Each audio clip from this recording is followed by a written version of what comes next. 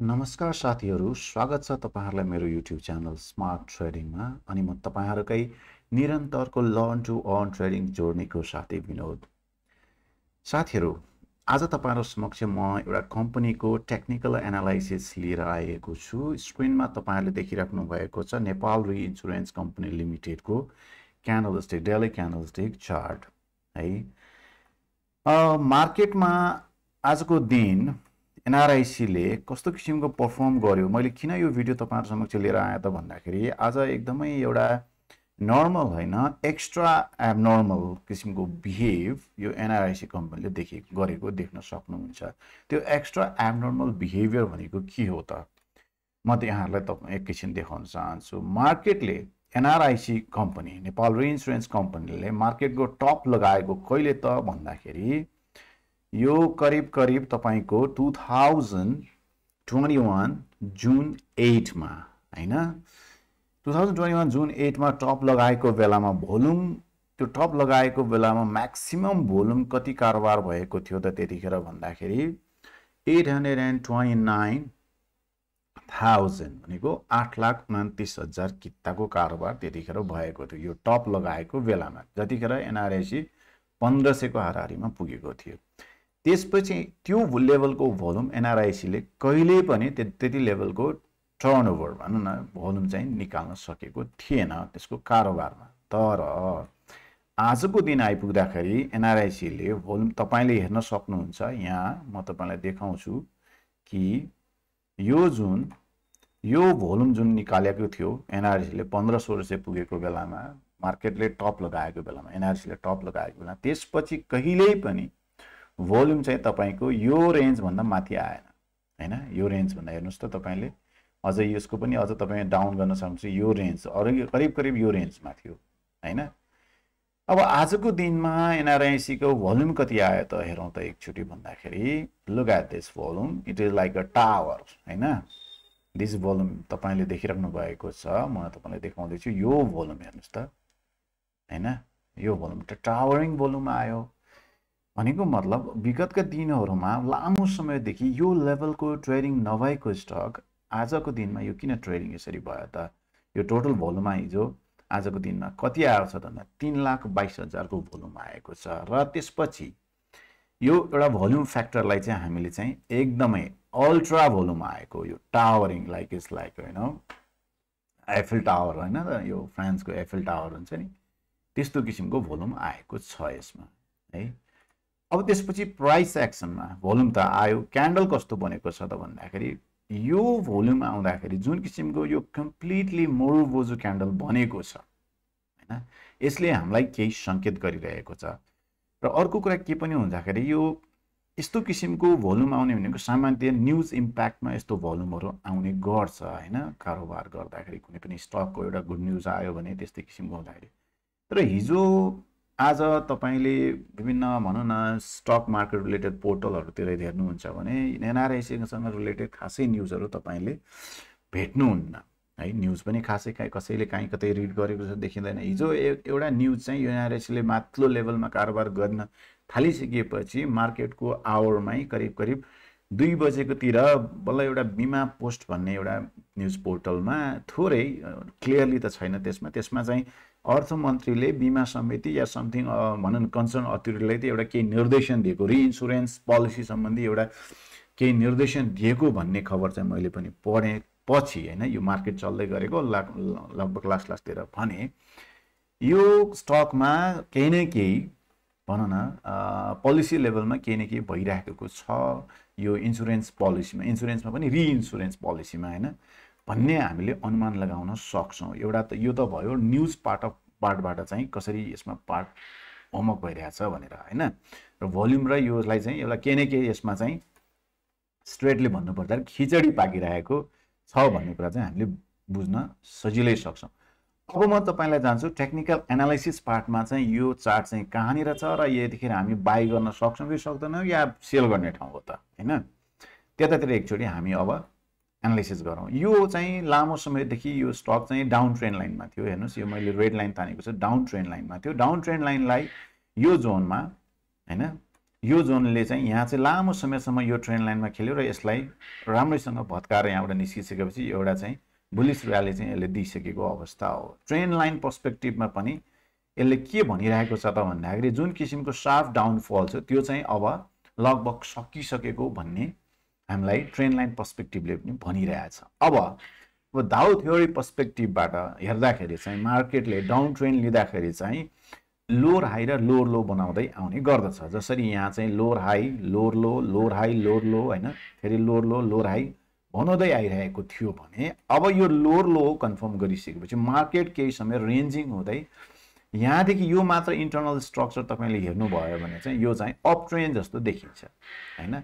यताको स्ट्रक्चर हेर्दा down trend, major structure चाहिँ हामी डाउन ट्रेन्डमै छौं हैन, तर इन्टरनल स्ट्रक्चर चाहिँ यो पुलब्याक स्ट्रक्चरको रूपमा पनि हामी हेर्न सक्छौं। यो चाहिँ अप ट्रेन्ड जस्तो देखिन्छ। भने मतलब के त भन्दाखेरि यहाँबाट यहाँबाट यो पोइन्टसम्म आयो, त्यसपछि यो डिमान्ड जोनमा आइपुग्यो, फेरि यहाँबाट फेरि हायर हाई बनायो हैन, त्यसपछि यो लोअर हाई भयो। अब यो मार्केटले हायर हाई यहाँ बनाउन गएको हो कि भन्ने किसिमको यसले एक किसिमको सन्देश दिइरहेको हामी देख्दछौं। एउटा पाटो त त्यो हामीले कभर गर्यो from structure, market structure point of भ्यूबाट चाहिँ यो चाहिँ एउटा इन्टरनल स्ट्रक्चर हैन। डाउन ट्रेन्ड मेजर स्ट्रक्चरमा हाम्रो अप ट्रेन्ड एउटा चाहिँ काउन्टर ट्रेन्ड चाहिँ अप ट्रेन्ड गइराखेको भन्ने हामी बुझ्न सक्छौं है। अब यो कतिसम्म जान सक्छ, we can term it as a like a pool back हैन, पुल ब्याक या भनौं रिट्रेसमेन्ट अप टु दिस लेभल हैन। यो लेभलसम्म चाहिँ जान सक्ने यसले चाहिँ सम्भावना चाहिँ बोकिरहेको हामी देख्छौं। तसर्थ आजको दिनमा मैले यहाँहरुलाई रिक्वेस्ट गर्नु पर्दाखेरि के गर्दा भन्दाखेरि अब यो मार्केटको अब मुभमेन्ट कता होला त भनेर एकचोटी अनुमान लाउनु पर्दाखेरि एउटा हामीले ख्याल गर्नुपर्ने पार्ट के छ त भन्दाखेरि तपाईहरुलाई मैले देखाउनु पर्ने है त यसमा the way this fall, you see the fall of this हैन, it's like a falling knife भन्न सक्नुहुन्छ या तपाई त्यसलाई वाटरफल झरना जस्तो किसिमले झरेको छ हैन। झरना जस्तो किसिमले झरेको यो स्टकलाई यो पोइन्टबाट, यो भनेको 500 को पोइन्टबाट यसरी यसले चाहिँ पज दियो हैन, गजबले पज दियो नि, त्यसपछि फेरि फल हुन चाह्यो। यो फल चाहिँ तपाईको यताको फल भन्दा यो एंगल चाहिँ अब यतातिर ढल्किन थाल्यो, त्यसपछि फेरि माथि गयो, त्यसपछिको फलले angle again it change the angle. You C there are something change, this is speaking to us. यो चार्टले हामीलाई केही न केही भनिरहेछ। के भनिरहेछ भने म जसरी तलतिर झर्दै थिएँ अब त्यो झर्न म चाहने अवस्थामा छैन भनेर उले केही न केही हामीलाई चाहिँ अहिले भनिरहेछ। म अब केही समय माथितिरै जान चाहन्छु भन्ने किसिमको चार्टले हामीलाई भनिरहेछ। द एंगल अफ इट्स फल टाइम एन्ड अगेन चेन्जिङ हैन। यो शार्प एंगल थियो, त्यसपछि एंगल थोरै डिक्लाइन भयो, त्यसपछि यो भन्दा पनि यो फल भन्दा पनि यो फल चाहिँ एंगल चाहिँ अझै चेन्ज भयो। त्यसमाथि it attach to the down trend line and it's broken it हैन। त्यसपछि अब के भयो हेर्नुस् है त, यो हुँदै गर्दाखेरि भोल्युमको एक्टिभिटिजलाई पनि हामीले चाहिँ ख्याल गर्नु पर्छ है। त्यो एक्टिभिटिज भने के हो त भन्दाखेरि जस्तो यो फल भयो, यो फलले यो ब्रेक गर्नुभन्दा अगाडि नै भोल्युम यतिसम्म ड्राइभ भइदियो कि त्यहाँ सप्लाई भन्ने चिजै सक्यो भन्ने किसिमले मार्केटले बुझ्छ त्यसलाई हैन। अनि स्मार्ट मनीले के सोच्छ त भन्दाखेरि अब यसलाई सप्लाई अब कम भयो, सप्लाई छैन, अब यसलाई फेरि माथि हामी लान सक्ने अवस्था हुन सक्छौं भनेर स्मार्ट मनीले फेरि पम्प गरेको जस्तो देखिन्छ। त्यसपछि है साथीहरु यसमा चाहिँ के भएको देख्नुहुन्छ भने यो डिमान्ड जोनमा आइपुग्यो, त्यसपछि फेरि अर्को एउटा डिमान्ड जोन यहाँ छ हैन। यो डिमान्ड जोनमा आयो, फेरि माथि फर्क्यो, त्यसपछि यो जोनले चाहिँ यो जोनलाई ब्रेकआउट दिएको देख्नुहुन्छ तपाईले। भने मतलब चाहिँ के त भन्दाखेरि यो लेभललाई ब्रेकआउट गरेर यहाँ सस्टेन भयो मार्केट हैन। त्यो सस्टेन भइसकेपछि के भयो त भन्दाखेरि यहाँ राम्रै सप्लाई आएको देख्नुहुन्छ तपाईले। यो लेभल भनेको यु सी यहाँ जुन किसिमको यो बेरिश क्यान्डलस्टिक सेन्टिमेन्टको क्यान्डलस्टिकहरु बनेको छ, यहाँ चाहिँ अलिकति राम्रै सप्लाई आएको देखिन्छ। तर यो जोनमा पुग्दाखेरि है अब तपाईले ख्याल गर्नुपर्ने चाहिँ यो John, look at this John, look at this John यसमा केही समय साइडवेज चल्यो हैन। साइडवेज चलिसकेपछि भोल्युम चाहिँ तपाईको कम्प्लिटली ड्राई आउट भोल्युम भयो। ड्राई आउट भइसकेपछि के भयो त भन्दाखेरि जब अब यो पोइन्टलाई यो जोनलाई हैन यो यति जोनलाई चाहिँ ब्रेकआउट दियो आजको यो क्यान्डलले ब्रेकआउट दिँदाखेरि जुन भोल्युम आयो त्यसले चाहिँ दिस जोन यो जोनको जुन यो रेजिस्टेन्स हुन्छ यसलाई रेजिस्टेन्सको रूपमा यसले मान्नेवाला छैन भनेर हामीले बुझ्न सक्ने पर्ने हुन्छ कारण के त भन्दाखेरि फर इन्टरनल स्ट्रक्चर यो चाहिँ अप ट्रेन्डमा छ up ट्रेन्डमा internal structure up trend भनेर हामी इन्टरनल स्ट्रक्चर भित्र भएको रेजिस्टेन्सलाई कमजोर रेजिस्टेन्स मान्छौँ सपोर्ट विल वर्क स्ट्रङ्गर मैले तपाईहरुलाई सपोर्ट एन्ड रेजिस्टेन्सको एउटा भिडियो पनि युट्युबमा मेरो च्यानलमा तपाईले हेर्न सक्नुहुन्छ रिसेन्टली मैले भिडियो पोस्ट गरेको छु सपोर्ट एन्ड रेजिस्टेन्सलाई कसरी हामीले हेर्ने where the support will be broken where the resistance will be broken हैन the strength of the support and resistance depending upon the it's strength भनेर चाहिँ तपाईहरुलाई मैले चाहिँ एउटा कम्प्लिट एउटा प्याकेज मैले त्यसमा भिडियो चाहिँ राखिदिएको छु त्यसमा पनि हेर्न सक्नुहुन्छ है मैले यति कुरा यहाँसम्म चाहिँ राखेँ आजको दिनमा is a complete by signal from this NRIC with ultra high volume like Eiffel Tower हैन अब यसको चाहिँ भनौँ न यसको अब यदि हामीले यसमा बाई गर्छौं भने है बाई गर्छौं भने specially for the trader I am making this video हैन बाई गर्छौं भने यसको हाम्रो स्टप लस कहाँ हुनुपर्छ त भन्दाखेरि इफ दिस मार्केट हैन यो मार्केट चाहिँ तपाईको यहाँबाट यसरी फल हुँदै आएर यदि यो जोनलाई ब्रेकआउट दियो भने you have to exit from this stock why भन्दाखेरि यहाँबाट तल झर्यो भने चाहिँ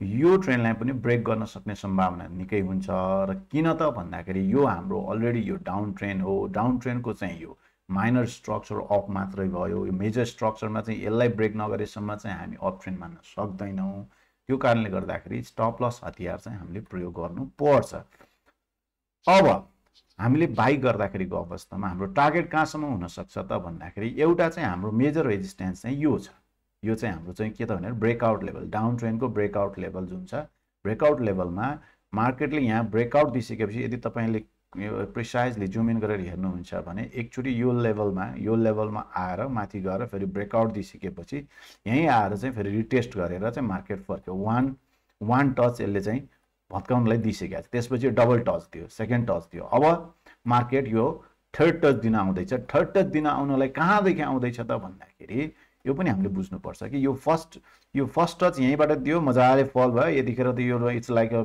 नाइफ फलिङ नाइफ और वाटरफल त्यसले चाहिँ ब्रेक गर्न सक्ने सम्भावना हुनै भएन त्यसपछि माथि आयो यो यहाँसम्म आउन पनि सकेन यतिसम्म मात्र आयो तर नेक्स्ट राइट चाहिँ यसलाई पनि ब्रेक गरेर यहाँसम्म आयो यसले चाहिँ भनौँ न ब्रेक गर्न खोज्यो तर सकेन त्यहाँबाट फेरि सप्लाईले चाहिँ कहाँसम्म ठेल्यो भन्दाखेरि यो जोनसम्म यो लेभलसम्म ठेल्न सकेन यो यहाँसम्म मात्र यहाँबाट आयो फेरि यहाँसम्म आयो अनि फेरि यहीँबाट चाहिँ यो जोन भइसकेको थियो उसको सप्लाई जोन हैन यहाँबाट यहाँ यो भत्काइसक्यो यसलाई भत्काउन खोज्यो सकेन तर सेलर्सले थोरै मात्र पुशब्याक गर्न सक्यो र त्यसपछि अब आजको दिनमा बायर्सले कम्प्लिटली कन्ट्रोल गरेको भन्ने देखिन्छ तसर्थ इन माई पर्सपेक्टिभ हैन यो रेजिस्टेन्सलाई यो पटकको चाहिँ माथिको राइजमा चाहिँ भत्काउन सक्छ कि भन्ने अनुमान म लगाउन सक्छु तसर्थ आजको दिनमा हामीले यो पोइन्टमा बाई बस्दाखेरि फर्स्ट टार्गेट हामी यहाँ गर्न सक्छौँ र यहाँ पुग्ने बित्तिकै सेल साइड लिइहाल्नुपर्छ भन्ने छैन यहाँ के किसिमको चाहिँ मार्केटको रियाक्सन हुन्छ त्यसपछि हामीले अलिकति मिड टर्म पर्सपेक्टिभमा हैन भनौँ न मेबी भनौँ न 1 month 2 month 3 monthसम्ममा चाहिँ